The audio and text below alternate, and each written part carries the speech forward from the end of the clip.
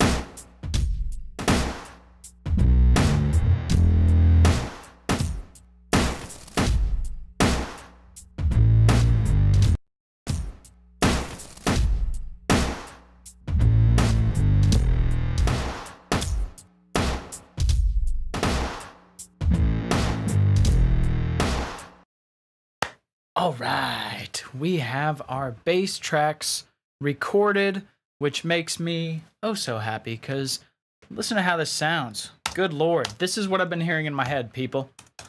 And like I said, by the time you guys hear this, it'll be in the past.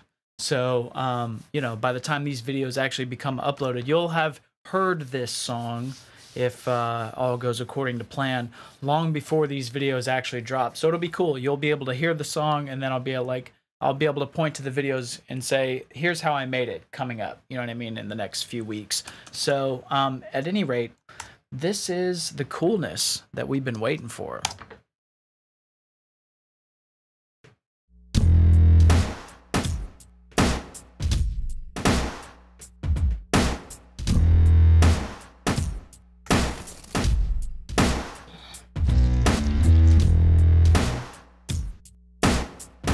And I don't know what I'm going to do vocally yet. I'm going to just kind of sit with it and see, but it'll be something along the lines of...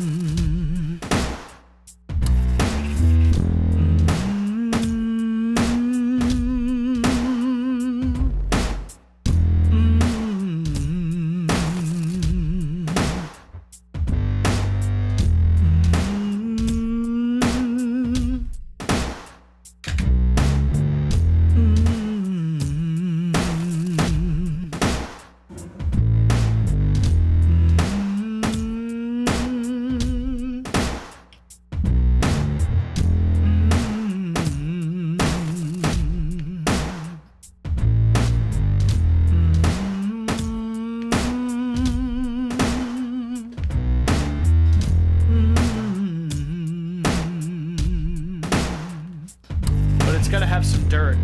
That's kind of what I'm thinking of anyway. So I'm gonna go for a full out Neve sound, and I'm gonna just go for some dirt. So let's duck this output by a touch. Let's hit the drive, baby. Let's juice it up.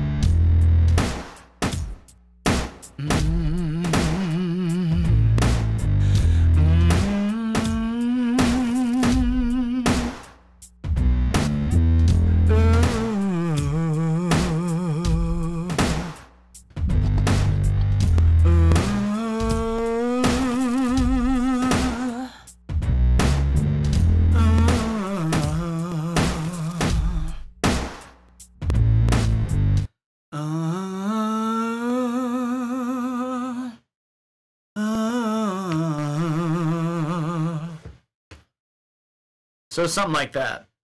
We might as well do a take of it, and we can always mute it if we don't want to hear it throughout the week. But we want to get a working copy of this that has all of our ideas down. So this is a fairly juiced Neve recording. It's going through some Neve preamp, but then I've got a Neve not printed yet, because I might do a blend of the two, a blend of the dry and the wet, obviously. But for now, it's just running as an effect on it, and let's just do a take and see how we feel about it. Might as well.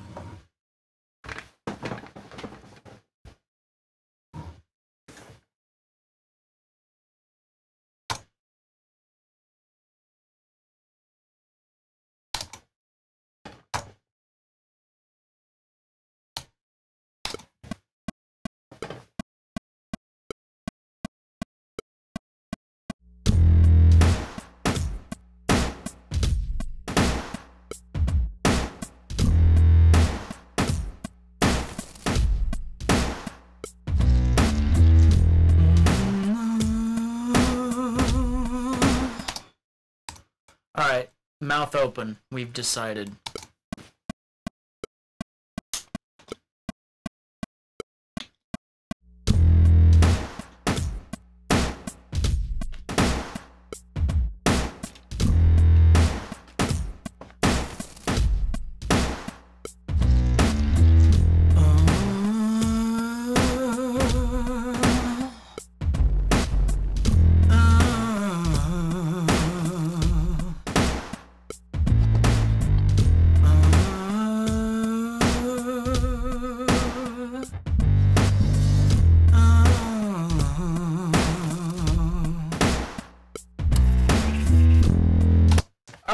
I mean, that's kind of what, at least what I've been,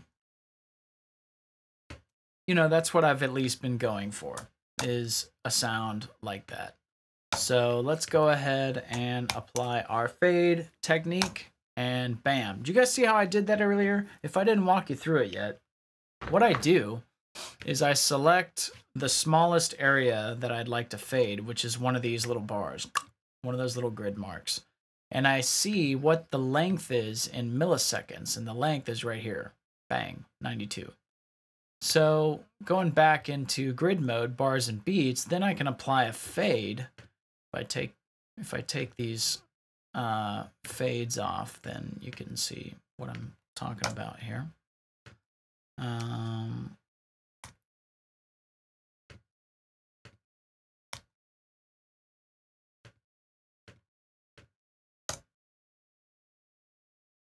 Okay, so no fades on this. No fades are on this yet. And I want to put some fades on it. So I look at the area that I want to fade, which is just the end of it. You know what I mean? It's just like one of these little bars. So the area that I want to fade is a tight window. Typically, I just want to keep it like that. And so I'd normally, if without drawing these in by hand, you go Command F, right? Well, if you're doing multiple fades at once on the beginning and the end, then I look at that length and I say, okay, the length in here in bars beats is 240. Well, that means nothing to me in a fade window.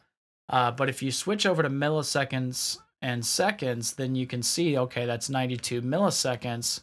Switch back over to bars and beats for grid mode, and then we'll apply our fade at 92 milliseconds. So you saw me type that in earlier because I was looking for it, right? So I type it in, apply the fades, and presto. Now that's my fade done. So, anyway, pretty cool. We can go ahead and see what this sounds like. Actually, I need to turn off the input monitoring and switch the effect back on to see what this sounds like. So let's see.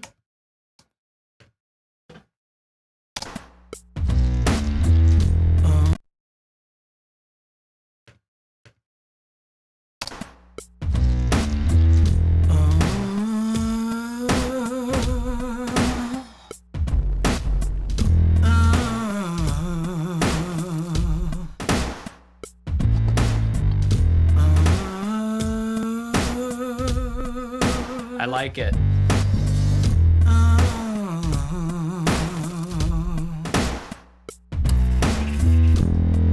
All right, so we can, first off, let's kill the input on that first channel, and then we'll just say this is vocal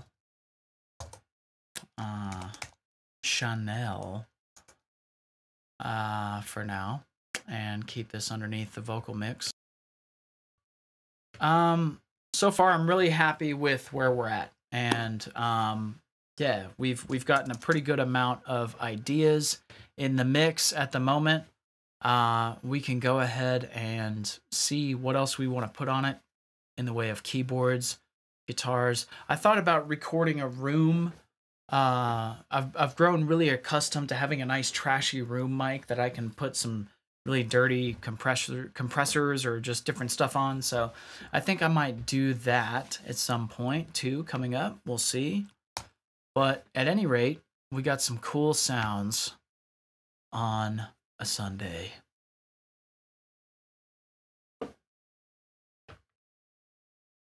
Until next time.